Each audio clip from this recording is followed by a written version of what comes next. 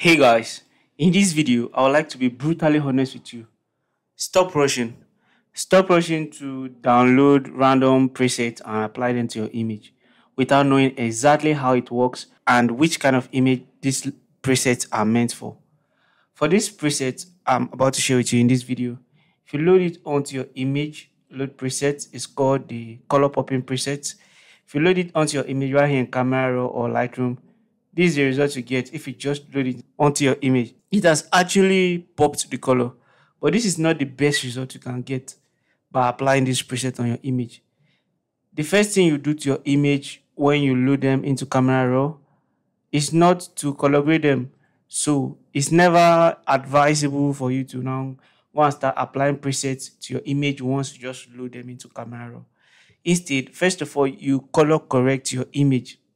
For this image, you can see that it's an outdoor image and we like the colors of the grasses, the trees and the background to come out.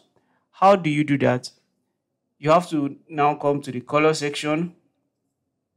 This is the color section. This is the new Camera Raw 16. If you are using Camera Raw 15 and downward, the interface is going to be slightly different, but all the sliders are present. Just that the whole thing have been rearranged in the new version of Camera Raw. So you find your vibrance and then you increase the vibrance. While increasing the vibrance, you can see that the colors of the grasses are now popping, are now getting well saturated. Now, don't use the saturation if you are to increase the colors, if you are to saturate the colors in an image that contains a portrait, that contains a human being, because the saturation is going to destroy the color of the skin tone. It's going to introduce unpleasant color cast. So instead, use the vibrance. You can see why you increase the sliders of the vibrance. The image is now getting saturated without destroying the skin tone. It preserves the skin tone. So use the vibrance to pop the color. Another way of improving the colors of your image is to come to your color profile and now use the correct color profile for the image. This is an outdoor image. The landscape color profile is going to give you the best and most saturated, beautifully saturated colors. You can see the other ones, the faithful, the neutral, the portrait, the standard, and the monochrome. All these color profiles have different images they work for. But for outdoors that has grasses and sky like this, and you want to pop the colors, use the landscape. So after selecting the landscape like this, and we come back, take a look at the before and the after. Here was the before and here is the after. Now the colors of this image is already coming out. But there are still few steps you are going to take to bring the best out of this model. Now you make sure your image has the correct white balance. If you want to know if your image is having the correct white balance or not, you look at an area of the image that is supposed to be white. If it's not white, then it means the color balance is not correct. Now if you zoom into the eye of this model, you can see that the eye is too yellow. Now it means you have to reduce the temperature a little bit so that it introduce white into the eye. So by reducing the temperature, you can also check if the image is having too much magenta in it. If the magenta is much, then what do? You move the tint slider to the left to introduce green. Why if the image is looking too greenish, you move the slider to the right to introduce magenta. So for this, we are going to reduce the tint to 0 and now observe the image if it's either too green or having too much magenta. And in the both case, you can see that the white balance is now correct. With that, just look at the color of the dress, see the before, see the after. Take a look at the skin, see the before, see the after. Look at the beautiful hair. Now our image has been accurately color corrected. It has not yet been color graded, but the foundation has been set so well that when we color grade it, the result is going to come out very, very amazing. Just look at the sky. See how bluish and beautiful the sky is looking. So now we'll go into Photoshop. Now in Photoshop, the first thing we do is to crop the image. We are going to crop 4:5 as per ratio. So now, before you color grade your image, you can work on the skin. You work on the skin of your image before color grading. Now this model is barely having any pimples, so we are going to retouch the image. Instead of wasting our time going through all the long process of retouching, we use the autofix FS. So if you just play the autofix FS action, this is the result you are going to get on your image. Here was the before and here is the after.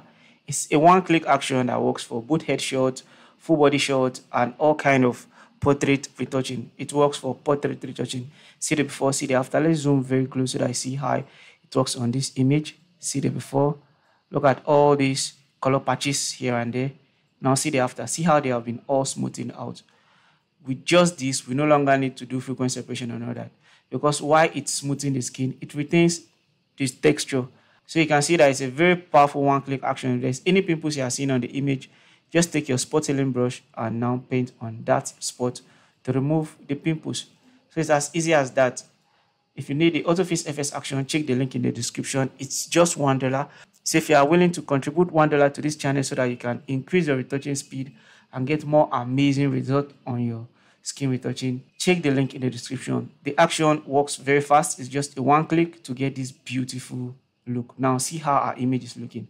One thing to take note of is this: after applying the action, just see how it affects the hair or any other part of the image that you might not like the results. Just add a layer mask and Ctrl I to invert the layer mask. Now the action effect has been removed.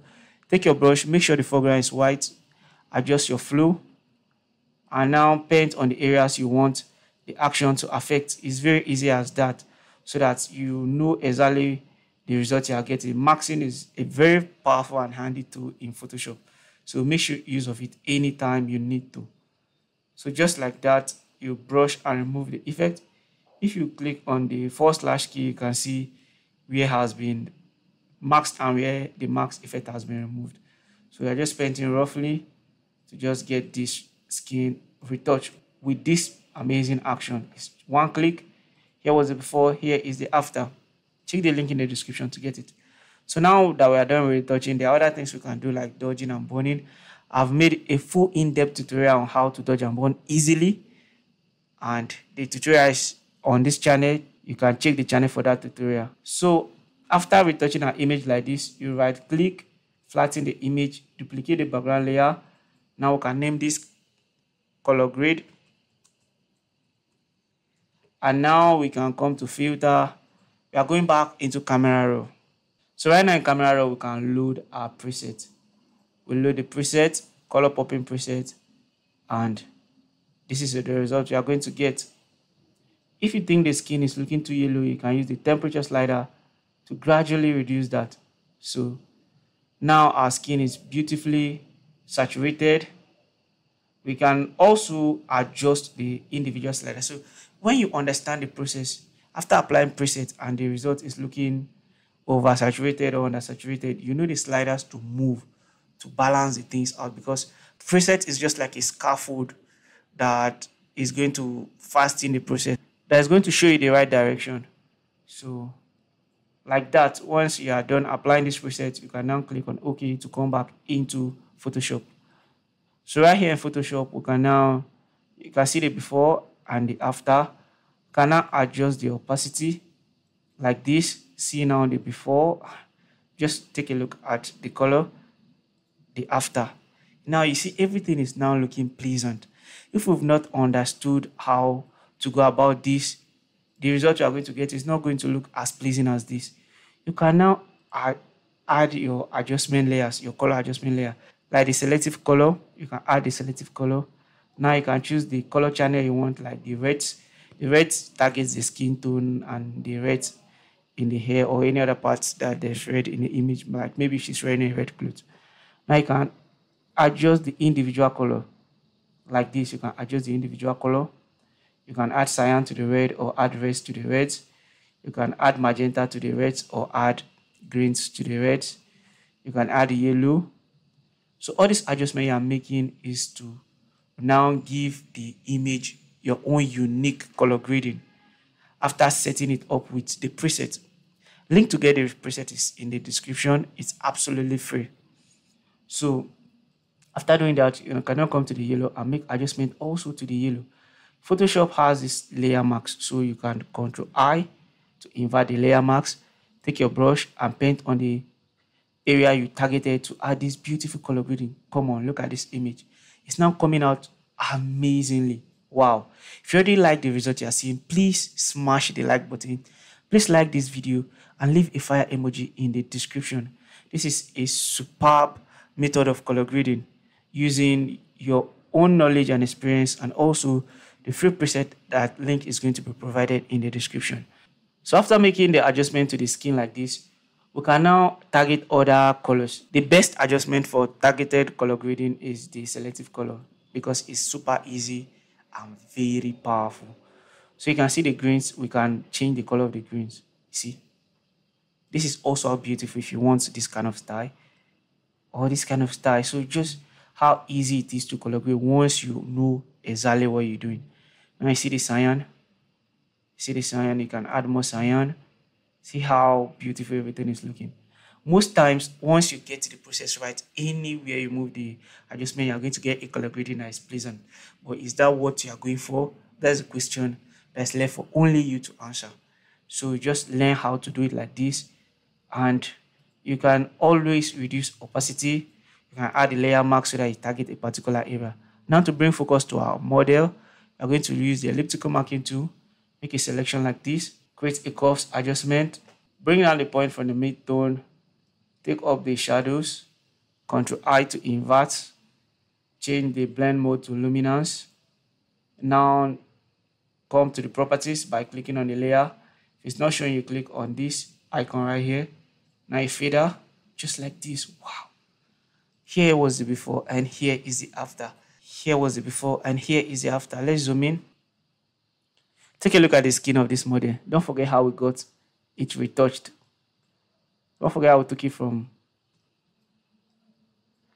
Don't forget how we took the skin from looking like this to looking like this.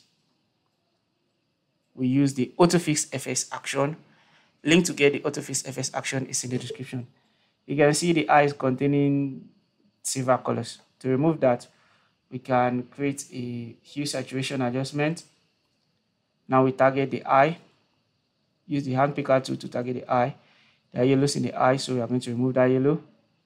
As easy as this. Now you Ctrl I to invert. Take your brush, make sure foreground is white. You paint on the eye like this to remove the yellow.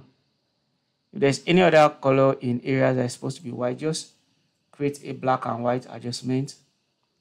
Ctrl I to invert. Take your brush and gradually paint on those areas to remove any color present. This is super easy.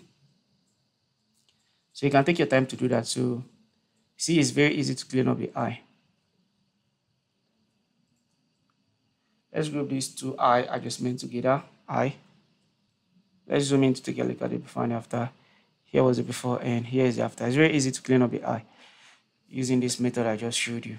Our image is now looking very beautiful. Very beautiful. We can sharpen it by coming to filter, sharpen, use the smart sharpen to sharpen our image.